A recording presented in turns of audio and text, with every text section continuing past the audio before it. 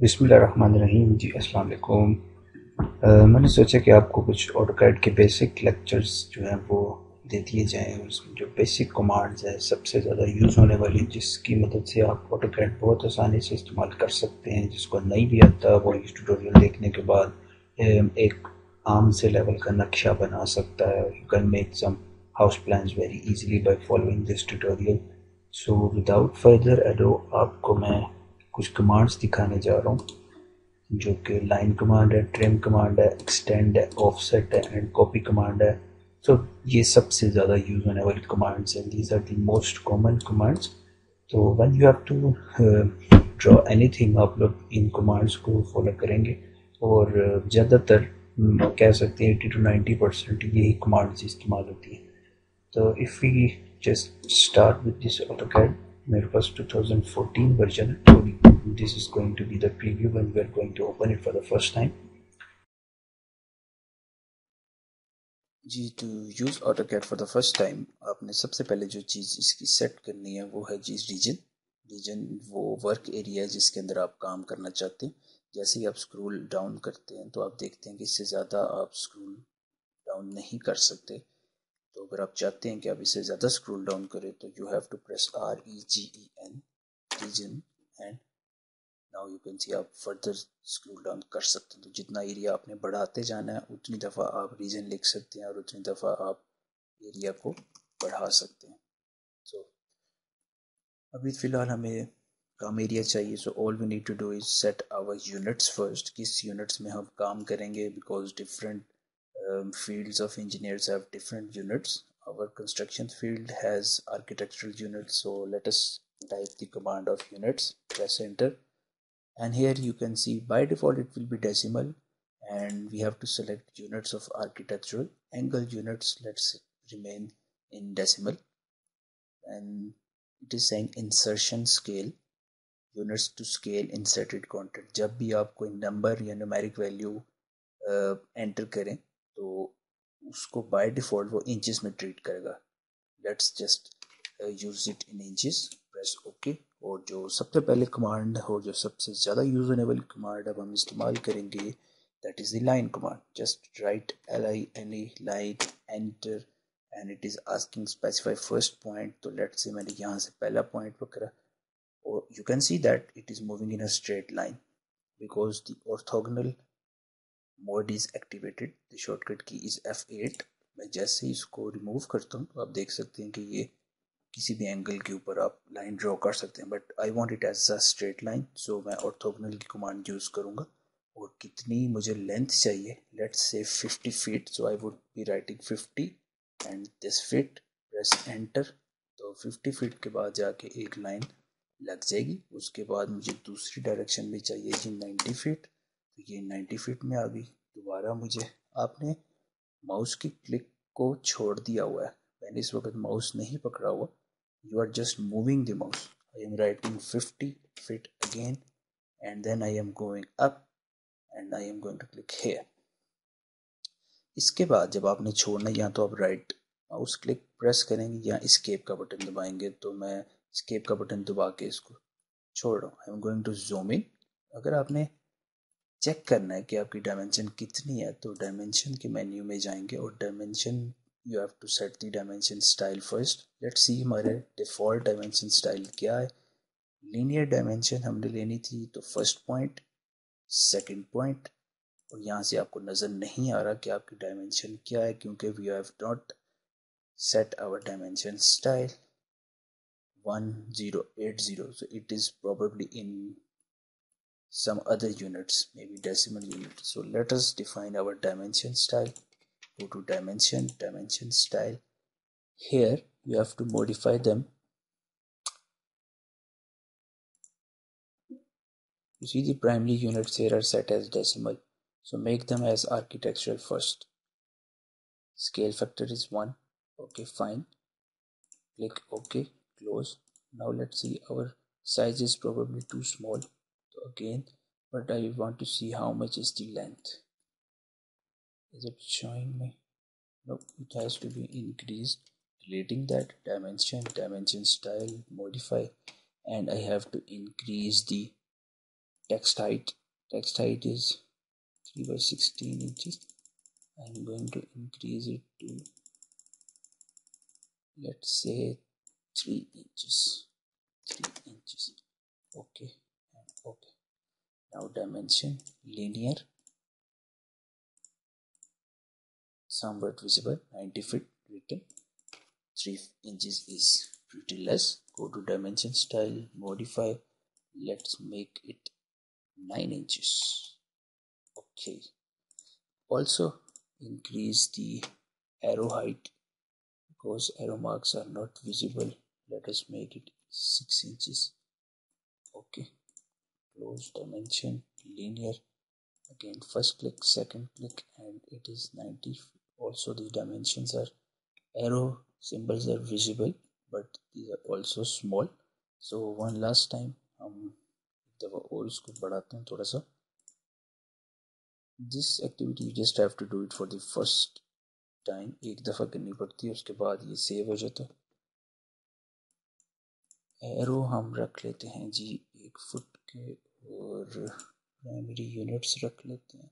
Text की height रख लेते हैं जी, ये भी 1 फुट रख के देखते हैं. Okay, close, delete, dimension linear, first click, second click, and it looks now fine. Now I need that these lines should not touch my rectangle. So this command is known as offset from origin. Dimension style, modify, and here we will be saying lines. And where is offset from origin command?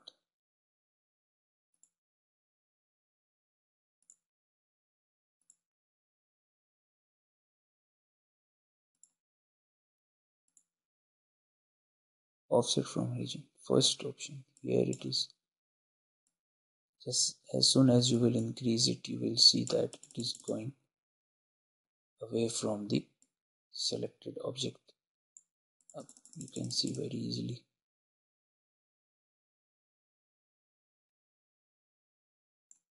So 2 feet they are used, so let's say 2 feet. Okay, click OK, and now it is the 2 feet distance, which is fine. So I'm going to delete that, and this is my dimension style. Now dimension linear, I'm going to write the dimensions here, 90 feet, and on the other side dimensions linear, this one as 50 feet. So it is describing as 50 by 90. Okay ji, now the second command which we are going to use after the line command is offset command. अब offset क्या करता है जी? offset आपकी copy generate करता है कुछ distance के ऊपर, कितने फासले के ऊपर आप उसकी कॉपी जनरेट करना चाह रहे हैं. लेट्स से कि मैं इस लाइन की कॉपी इसकी इनर साइड के ऊपर 9 इंचेस के ऊपर जनरेट करना चाह रहा हूँ. What we are going to do is we are going to construct a 1 canal house. और ये वीडियो स्पेसिफिकली उन लोगों के लिए जो नक्शा बनाना सीखना चाहते हैं मिनिमम कमांड्स यूज़ करके, जिनको कम टाइम के अंदर नक्शा बनाना सीखना है. तो इस वजह से ऑफसेट कमांड हम इस्तेमाल करने लगे हैं. OFFSET offset. Click enter. जैसे ही आप एंटर करते हैं तो ये पूछ रहा है ऑफसेट डिस्टेंस, कितना फासला रखना चाहते हैं आप एक कॉपी से दूसरी कॉपी में. मैं रखूँगा जी 9 इंचेस. Enter again. उसके बाद वो पूछ रहा है जी किस ऑब्जेक्ट को आप कॉपी करना चाह रहे हैं. तो ये बहुत मज़े की कमांड है. आप इसको सेलेक्ट करके जैसे ही अंदर या बाहर वाली साइड पे पेस्ट करने के लिए दोबारा क्लिक करना चाहते हैं तो वो आपको 9 इंचेस के फासले के ऊपर खुद ब खुद मूव करवाता है. तो मैंने अंदर वाली साइड पे कॉपी करना है, मैं अंदर ले जाके क्लिक करता हूँ तो ये कॉपी हो गई. अब सेम काम मैं इसके साथ अंदर वाली साइड पे कर रहा हूँ, सेम इसके साथ किया, सेम काम मैंने इसके साथ किया. ये zoom in and zoom out मैं अपने माउस के स्क्रॉल बटन से कर रहा हूँ, जो कि बहुत हैंडी है. और अगर मैंने इसको पैन करना है तो स्क्रॉल बटन दबा के मैं इसको पैन कर सकता हूँ जिधर जिधर मैं जा रहा हूँ. जैसे मैं छोड़ूंगा तो मैं वापस आ जाता हूँ. तो अभी तक हमारे पास ऑफसेट कमांड डिलीट नहीं हुई. मैंने चारों साइड्स की कॉपीज़ कर ली हैं। तो अब मैं चाहता हूँ कि ऑफसेट कमांड ख़त्म कर दूँ। तो मैं एस्केप का बटन दबाऊँगा कीबोर्ड से, जिससे मेरी कमांड इस वक्त कोई नहीं है, कमांड एग्जिट हो चुकी है। नाउ आई वांट कि जी ये जो एक्सटेंडेड रीजन्स हैं ये कट जाएं या ट्रिम हो जाएं या डिलीट हो जाएं। तो उसके लिए अब थर्ड कमांड है जी trim command, TRIM, trim. Click enter. आपसे पूछ रहा है ट्रिम सेलेक्टेड ऑब्जेक्ट्स। तो जी मैंने इसको सेलेक्ट किया, एंटर किया, कुछ नहीं हुआ। क्यों? क्योंकि ये आपको डिफाइन करता है पहले कि आपने किस ऑब्जेक्ट से आगे की जाने वाली लाइन को डिलीट करना है। तो आसानी के लिए, या वो लोग जो ये हर वक्त इस्तेमाल करते रहते हैं, उनके लिए ऑप्शन ये है कि जैसे ही आप ट्रिम कमांड लिखें, आपने सेलेक्ट ऑल करना है। और सेलेक्ट ऑल करने का आसान तरीका ये है कि आप स्पेस प्रेस कर दें।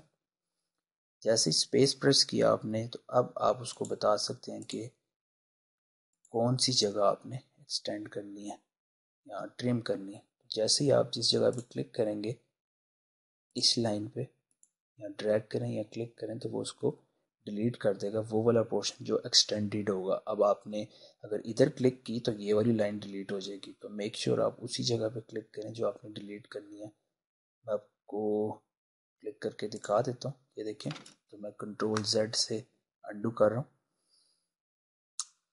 तो click here, click here, click here and click here, या ड्रैग कर ले। Now I have a close boundary. देख सकते हैं आप, एक रेक्टेंगुलर बाउंड्री आ गई है मेरे पास 50-90 की। और मैं एस्केप कर रहा हूँ ताकि ये कमांड को रिलीज कर सकूं। अब जी हमने इसके अंदर डिफरेंट रूम्स बनाने हैं। ओके, कितने फासले पे बनाने हैं, कैसा डिज़ाइन बनाना है, ये आपके ऊपर है, आप कैसा चाहते हैं। तो मैं एक लाइन की कमांड यूज़ करना चाहता हूँ। तो मैं लाइन लिखना नहीं चाहता अगर, तो यहाँ से आप लाइन पकड़ भी सकते हैं, लाइन कमांड। यहाँ से लेट से जी ये बिल्कुल मिड पॉइंट है, इसका मिड पॉइंट तक मैंने एक लाइन ड्रॉ की। यहाँ से उसको मैंने डिलीट कर दिया। और मैं चाहता हूँ कि जी इसके बिल्कुल सेंटर में ना ऑफसेट क्रिएट करूँ, OFFSET, ऑफसेट। और ये ऑफसेट हो जी, मैं असल में यहाँ पे एक 5 फुट की ओपनिंग देना चाह रहा हूँ। सो let's say 2.5 feet from this side and 2.5 feet from this side. So I will be writing 2.5 feet, enter। ये हमारी 2.5 फीट पे, इसको मैं डिलीट करता हूँ। अगेन लाइन सेलेक्ट की, 5 फुट बाय,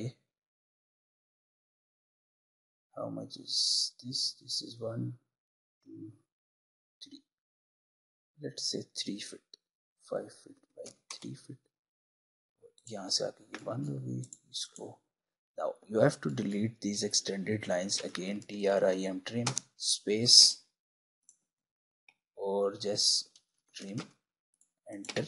और जैसे ही आप सिलेक्ट करेंगे ये डिलीट हो जाएगी।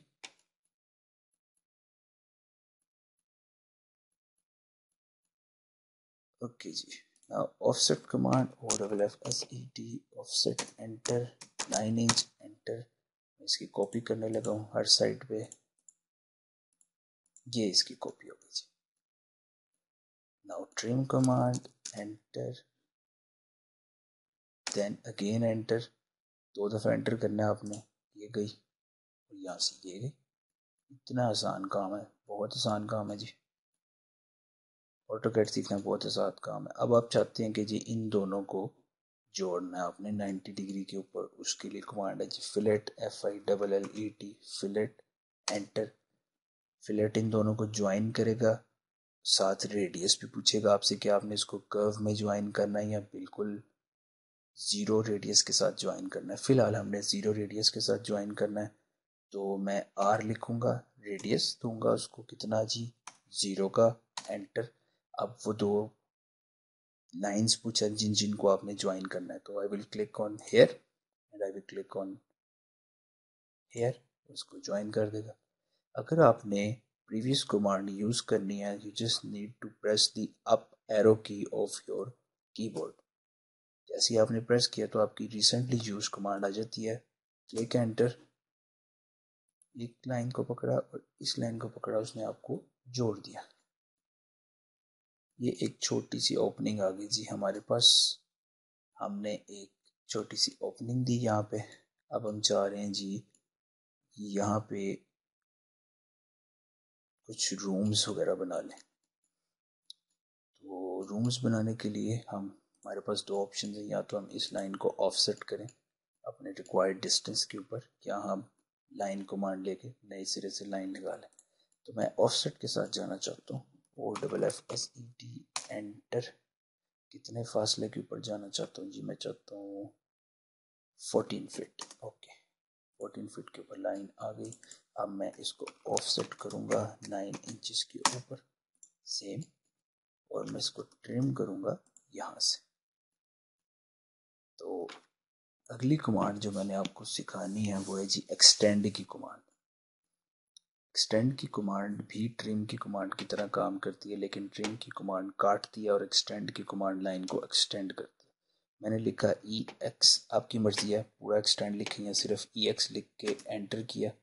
मैं एंटर के लिए स्पेस का बटन यूज़ कर रहा हूँ। एक दफ़ा एंटर करने से पूछेगा कि आपने सिलेक्ट क्या करना है, तो मैं सिलेक्ट ऑल करता हूँ। उसके लिए मैं दोबारा एंटर कर देता हूँ। तो अब आप जिस भी लाइन को सिलेक्ट करेंगे उसके परपेंडिकुलर जो भी लाइन होगी वो उस लाइन को वहाँ तक एक्सटेंड कर देगी। मैं जैसे ही इस लाइन को एक्सटेंड करूँगा वो यहाँ तक एक्सटेंड करेगी, लेकिन आगे नहीं आएगी, क्योंकि इसके परपेंडिकुलर, इस लाइन के परपेंडिकुलर सिर्फ ये लाइन है, आगे कोई लाइन नहीं है। देखिए मैंने इस पर क्लिक किया, इसने इसके ऊपर एक्सटेंड कर दिया। अब जब मैं इसके ऊपर क्लिक करता हूँ तो ये आगे एक्सटेंड नहीं कर रही, क्योंकि परपेंडिकुलर लाइन कोई नहीं है। तो मैं स्केप दबाऊंगा, इस लाइन को पकड़ूंगा, यहाँ से थोड़ा सा आगे जाके छोड़ूंगा। अब मैं जब एक्सटेंड दबाता हूँ, यहाँ पे आके क्लिक करता हूँ, तो ये अब यहाँ पे इसको एक्सटेंड कर देता है। तो I am going to right trim, 2 दफ़ा स्पेस, ड्रैग और ये डिलीट, 2 दफ़ा ट्रिम अगेन यूज किया मैंने। अब मैं चाहता हूँ जी ये सेम चीज इधर कॉपी हो जाए, जिसके लिए दो ऑप्शन है आपके पास। या तो आप इसको एक्सटेंड कर दे आगे की तरफ, मैं एक्सटेंड करूंगा, एक्सटेंड लिख के 2 दफ़ा स्पेस, ड्रैग किया, एक दफ़ा फिर ड्रैग करेंगे इसको, एक्सटेंड नहीं कर रही, हम इसको खींच के खुद लेके जाएंगे यहाँ, ट्रिम करेंगे ऐसे और ऐसे, और सिमिलरली एक्सटेंड करेंगे इन दोनों को, ट्रिम करेंगे इसको इसको इसको और इसको। एक्सटेंड और ट्रिम कमांड से आप देख सकते हैं कि जी कितनी आसानी से आप अपने सारे काम कर सकते हैं। TR एंड स्पेस, फिर स्पेस, और यहाँ से click. I am going to save this desktop में, AutoCAD के फोल्डर में मैं इसको सेव कर रहा हूँ ड्राइंग 1 के नाम से, ताकि डिलीट ना हो जाए। सो ये मैंने क्या बनाया है, इसकी डायमेंशंस कितनी है ये मैं आपको बताता हूँ। डायमेंशन पे गए लीनियर में, ये वर्टिकल डायमेंशन आपने चेक की 10 फुट 3 इंच। अभी ये चीज़ आपने बीच में से डिलीट करनी है, line TR and space, again space, और ये click. 10 foot 3 inches bye 5 feet, it's fine. और ये रूम की डायमेंशंस कितनी है जी? 21 फीट बाय 14 इंचेस। काफ़ी बड़े रूम है। ये 2 मास्टर बेडरूम है जी। अगर आपने इसको बेडरूम देना है तो ये ओपनिंग है जी। ओपनिंग क्यों है? क्योंकि यहाँ पे मैंने एक कंबाइंड वॉशरूम बनाया और ये 2 बेडरूम बनाया।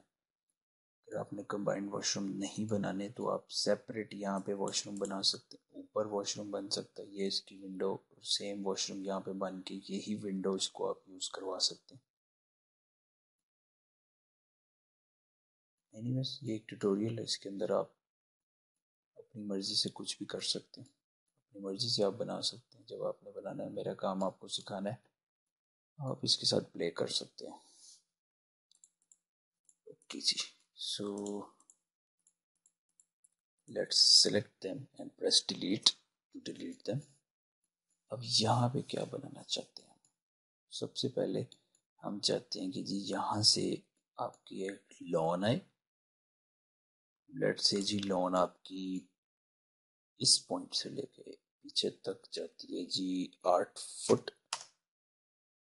और दूसरी साइड पे जाती है जी 12 फुट। तो काफी छोटी लग रही है लॉन।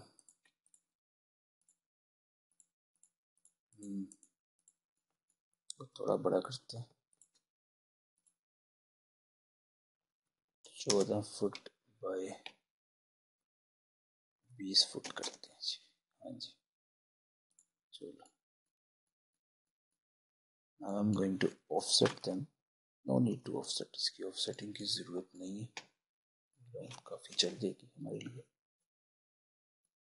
यहाँ से आपका आएगा जी गेट, मेन गेट आएगा, और मेन गेट के लिए आप लोगों ने अगेन डिसाइड करना है कि कितनी गेट आप रखना चाहते हैं।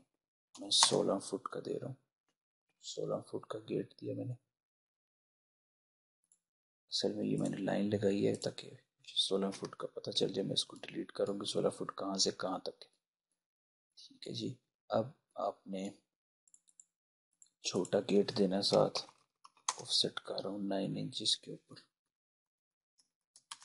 इस साइड पे, और इसको ऑफसेट करूँगा 3 फुट के ऊपर। इसको फर्दर ऑफसेट करूँगा 9 इंचेस के ऊपर यहाँ पे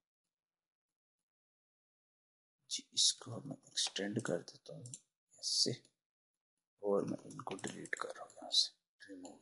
यहाँ से हमें पता चल रहा है जी एक्सटेंड EX डबल स्पेस, और इसको मैंने एक्सटेंड किया यहाँ पे। And now I am going to remove this because this is my gate, DR double space drag drag.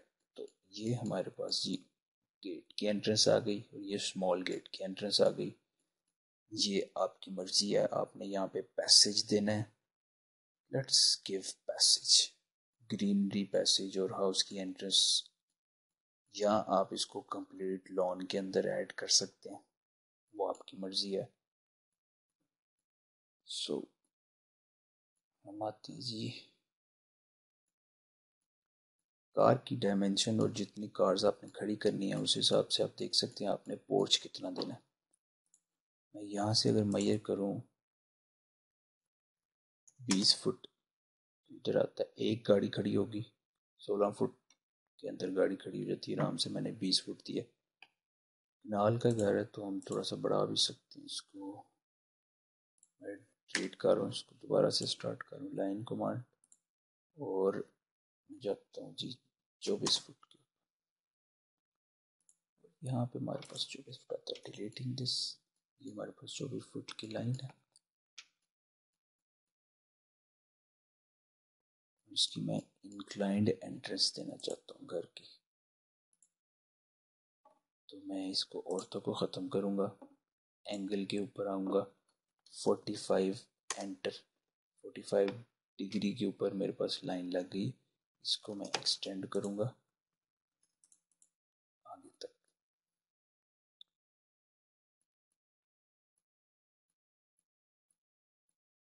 ये हमारे पास पोर्च है, ये हम पैसेज वे देंगे। पैसेज वे बना ही लेते हैं।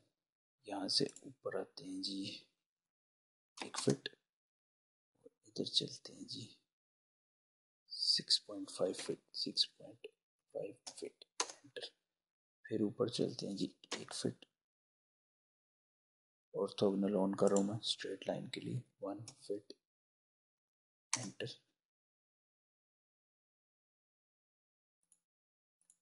नीचे से मैं ट्रिम करूँगा इसको, बल्कि डिलीट कर देते हैं। ओके जी, अब इसको हम कॉपी पेस्ट करेंगे, COPY कॉपी। कॉपी करने के बाद वो पूछता आपसे बेस पॉइंट, किस पॉइंट से आपने कॉपी करना।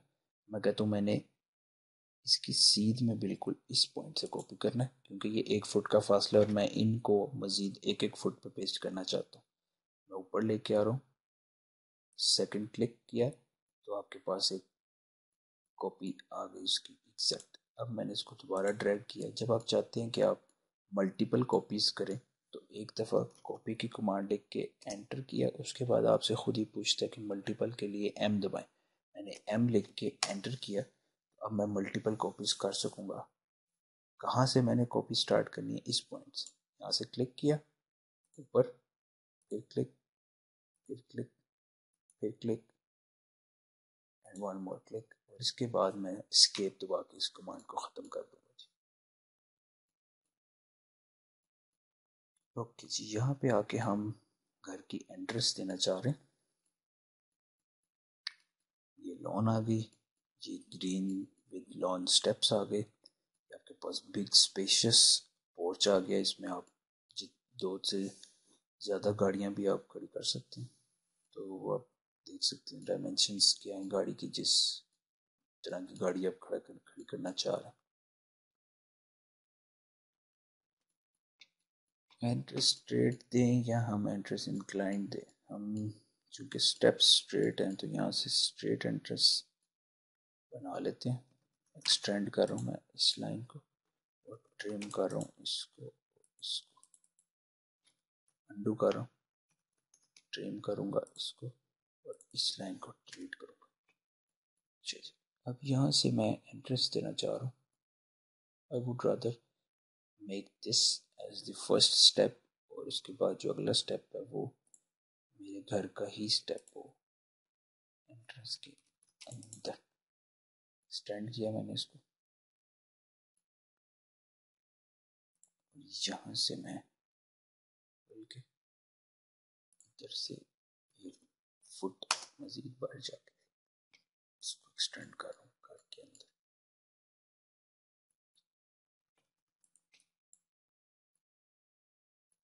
मैंने ट्रिम किए हैं, डिलीट किए। इनका मैं एक ऑफसेट जनरेट करने लगा हूँ 9 इंचेस के ऊपर, क्योंकि ये दीवारें शो करानी है आपको। EX double space drag, TR double space delete, fillet this and this.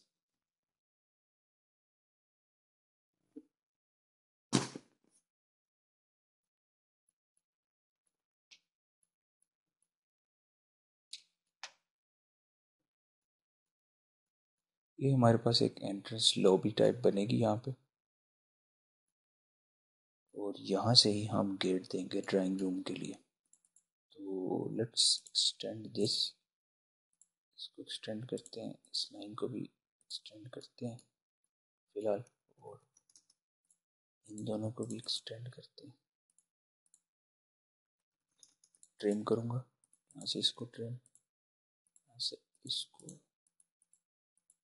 इसको डिलीट कर रहा हूँ।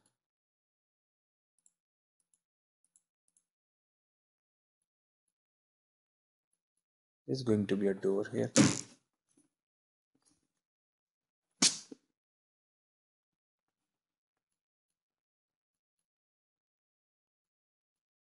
एक एंट्रेंस मैं इधर से दूंगा, एक एंट्रेंस इधर से दूंगा। Let me show you how.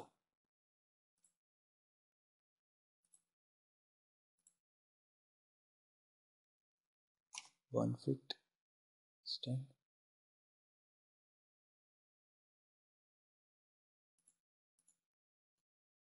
जी, ये एक स्टेप मैंने दिया जहाँ से ऊपर चढ़ के आप अंदर आ सकते हैं। सिमिलरली जहाँ से भी आप आ सकते हैं। आपने गाड़ी खड़ी की, इस साइड से ऊपर आ गए, इस साइड से ऊपर आ गए, वो आपकी मर्जी है। सेव कर रहा हूँ। ये आपकी लॉबी आ गई जी। इस लॉबी से एक जो आपका डोर खुलेगा वो ड्राइंग रूम में जाएगा सिमिलरली, और एक डोर आपका आपकी लाउंज में जाएगा। यहाँ पे आपकी लाउंज आ जाएगी। ड्राइंग रूम का साइज क्या रखना है आपने, लेट्स सी इसकी लेंथ कितनी, 20 फीट। मैं इसको ज़रा ट्रिम कर दूं, गलत लाइन, इसको ट्रिम करना। 20/30 का करते हैं, ड्राइंग और डाइनिंग इकट्ठा हो जाएगा। Let's copy this line, OFFSET, offset of 30 feet ऊपर की साइड, ये 30 फीट है। और मैं इसको एक्सटेंड करूंगा इस लाइन को,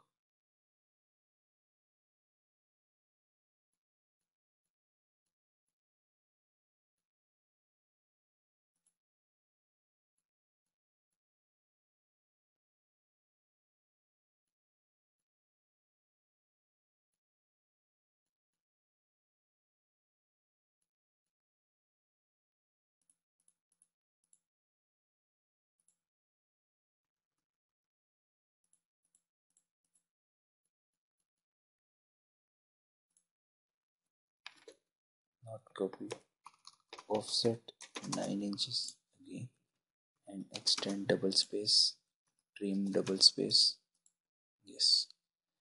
तो इसके अंदर आपका ड्राइंग डाइनिंग दोनों आ रहे हैं फिलहाल। अभी हम उसको कुछ स्पेस देंगे, ट्रिम डबल स्पेस डिलीटेड, तो ये भी मैं डिलीट कर रहा हूँ इस वक्त। आपका ड्राइंग और डाइनिंग इकट्ठा बन चुका है। ये आपकी लाउंज है जी,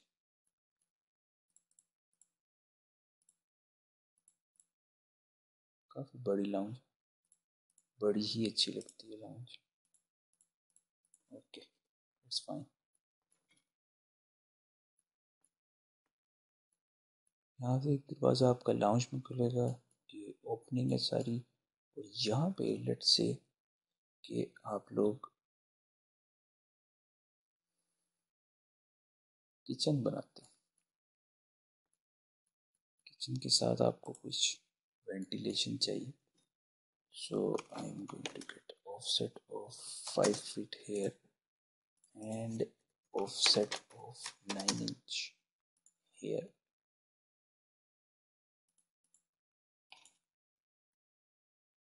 Let me check अंदर वाली साइड पे, इट्स फाइन नाउ। एक विंडो आपके बेडरूम के लिए भी इस्तेमाल हो जाएगी, वैसे ही काफ़ी ज़्यादा है। Guys, let's make this as lounge। Kitchen यहाँ पे कर देते हैं, किचन की वेंटिलेशन यहाँ से बाहर से आसानी से हो जाए। उसके लिए लाउंज के लिए अगर हम एक अट्रैक्टिव सी, मैंने आपको मूव की कमांड का नहीं बताया। You have to move this from 5 feet to let's say 7 feet और 6 feet. I would say 7 feet. मैं यहाँ पे एक गार्डन देना चाह रहा हूँ, तो I am going to select this, press M, M is short for move, click enter। जहाँ से मूव करना चाह रहे हैं वो पॉइंट सेलेक्ट करें और छोड़ दें अपना माउस। सिर्फ आप उसको हिला सकते हैं, क्लिक नहीं करनी। जिस डायरेक्शन में लेके जाना है उस डायरेक्शन में लेके जाके अमाउंट ऑफ फीट जितना मूव करना है वो आपने एंटर करना है। पहले ये 5 फुट पे था, अब मैंने इसको 2 फुट मजीद इस साइड पे करना है। मैं लिखूँगा 2 फीट एंटर। तो ये 7 फुट के ऊपर आ चुका है।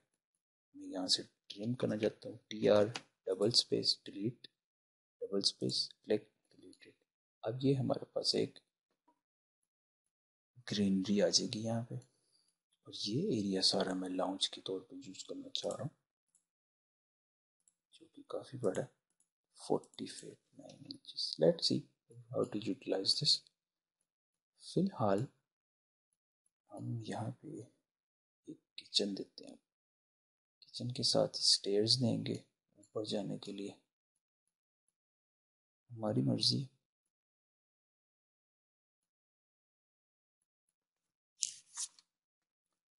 हम किचन इधर भी दे सकते थे, आपकी मर्जी, आप जैसे मर्जी बनाएं।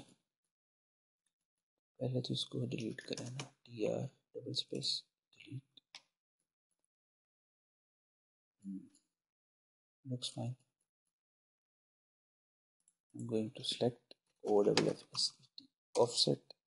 कितना ऑफसेट देना अब आपने, किचन कितना चाह रहे हैं आप जी, किचन चाह रहे हैं आप 10 फुट का, 10 फुट छोटा,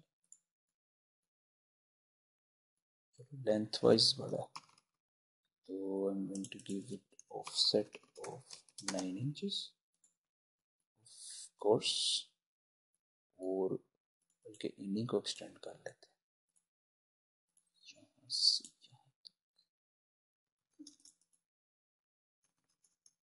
trim trim all trim commands.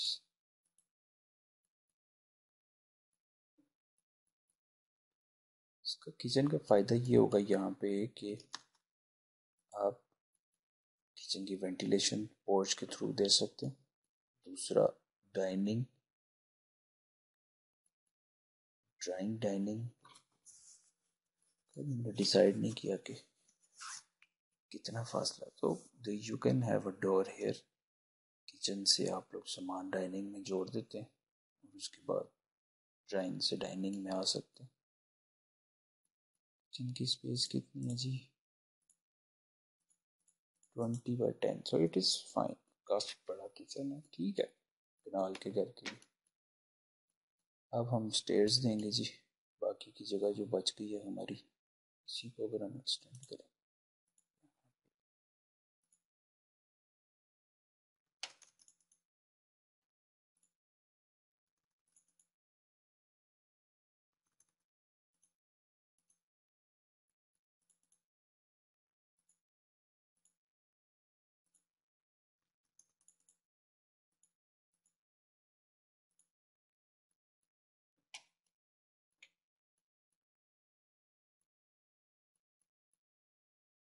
अब आपकी मर्जी, आप इसको किचन रख लें, किचन के बिल्कुल सामने डाइनिंग है, और इसको स्टेयर्स रख लें, that is totally up to you. इसको स्टेयर्स रखेंगे तो फ़ायदा ये है कि सीढ़ियों में रोशनी रहेगी, यहाँ पे आप विंडो देंगे। और इसको अगर आप किचन रखते हैं तो आपको वेंटिलेशन चाहिए, जिसके लिए आपको यहाँ पे पीछे एक ओपनिंग छोड़नी पड़ेगी। मैं 3 फुट की ओपनिंग छोड़ रहा हूँ यहाँ पे।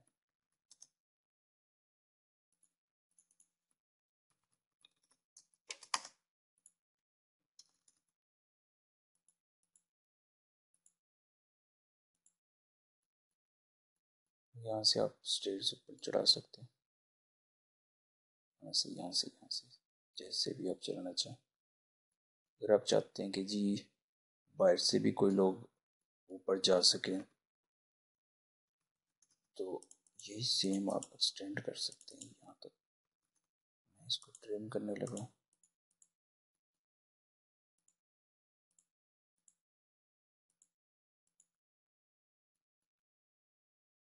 और डिलीट भी करूँगा इनको, बल्कि इस लाइन को, और इसको एक्सटेंड करूँगा, इसको ट्रिम करूँगा, एक्सटेंड करने की बजाय इसको ड्रैग करके यहाँ तक। ये मैंने गली छोड़ी है, यहाँ से एक दरवाज़ा रखेंगे कि जी बाहर से भी आप डायरेक्ट स्टेयर से ऊपर जा सकते हैं। गली हम यहाँ तक खुली भी छोड़ सकते हैं वैसे, तो इसको डिलीट करते हैं।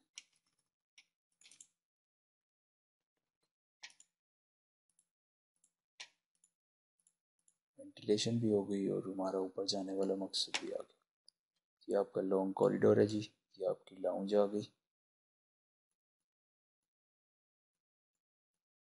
ओके जी, अब ऐसा करते हैं जी, बेडरूम काफ़ी बड़े लग रहे हैं मुझे, 21 फीट। इसके अंदर ही वॉशरूम एडजस्ट करते हैं, और ये जो है ये आपकी डोर ओपनिंग की प्राइवेसी की स्पेस देते हैं कि आपके डोर्स जो हैं वो लाउंज में ओपन ना हो, यहाँ पे ओपन हो, यहाँ से आप फिर लाउंज के अंदर आएँ। ये व्यू आपका गार्डन का, यहाँ पे आपकी सिटिंग है, सामने टीवी वगैरह जो भी आप रखना चाहें।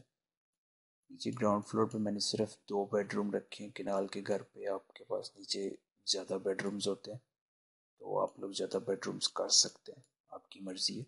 आप 3 बेडरूम्स भी रख सकते हैं। फिलहाल we are going to adjust the washrooms here now. नहीं, undo. I'm going to have some washroom like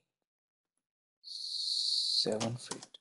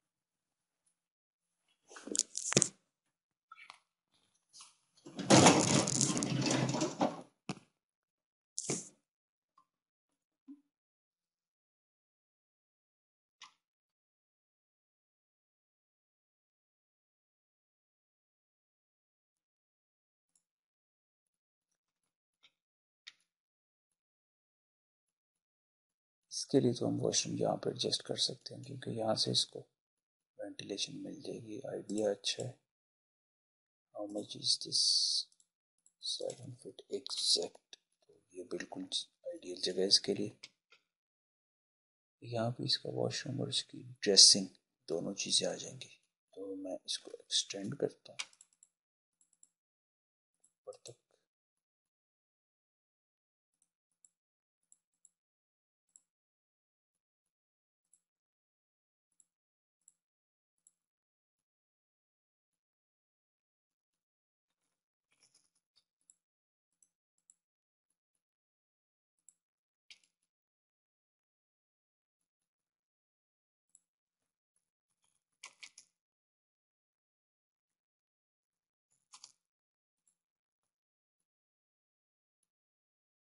This is going to be the dressing दूसरी साइड पे देते हैं। इस साइड पे ड्रेसिंग देते हैं। Offset of 5 feet. Yes, it is fine. इतनी काफ़ी। और ये आपकी वॉशरूम की जगह होगी।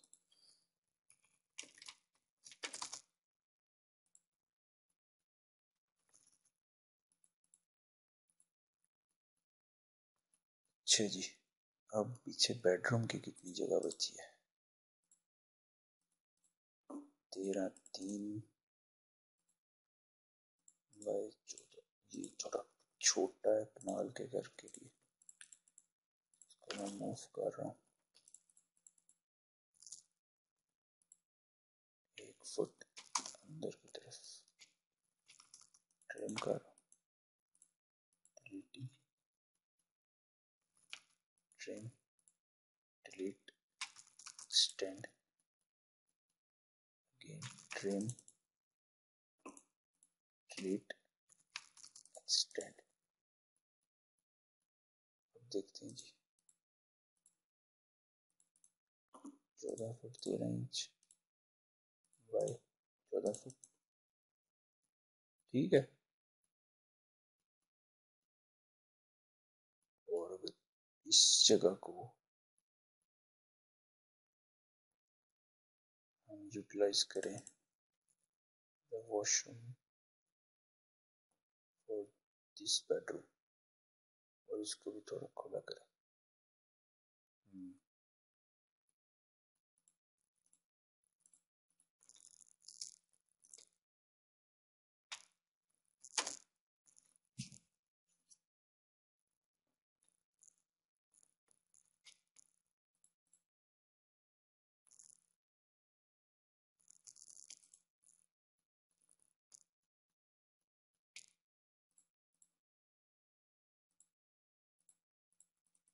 आठ फुट परफेक्ट।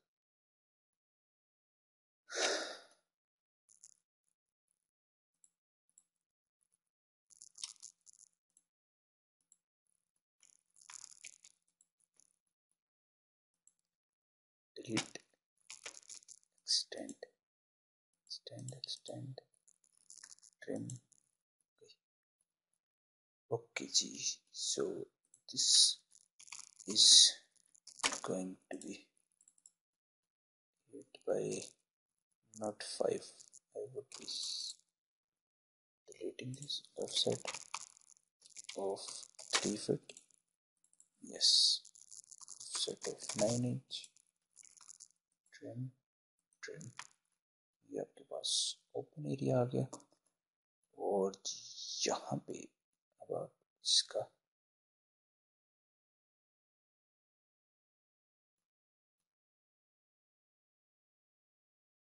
एडजस्ट करना है।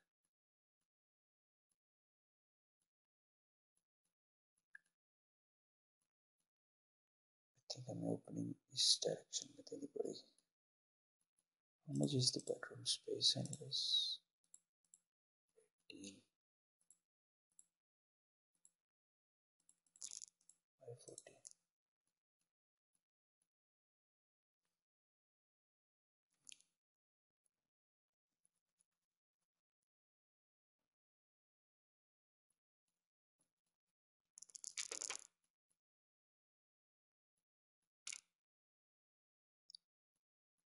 जी, अगर हम यही ऐसा बाथरूम यूज करवा दें इसका 8 feet by 10 feet, okay fine. Let us give this washroom for this master bedroom. Master bedroom के अंदर एक अलमारी आएगी जो कि यहाँ से 2 फुट के ऊपर आएगी। यहाँ पे ये अलमारी है जी, इसके अंदर बाकी की जगह बच गई पीछे। 16 by 14, yes 16 by 14, okay it is enough, काफी।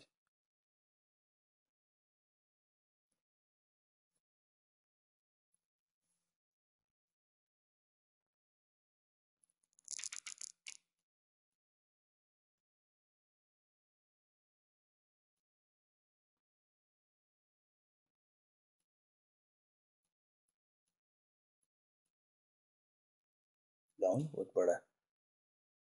अब चाहें तो आप यहाँ पे प्रेयर रूम, डिफरेंट रूम्स बना सकते हैं, आपकी मर्जी। ये इतना पोर्शन कवर करके ये लाउंज सिर्फ हो जाए और यहाँ पे आप कोई भी बेडरूम एडजस्ट कर सकते हैं। लेट से मैं आपको करके दिखा देता हूँ।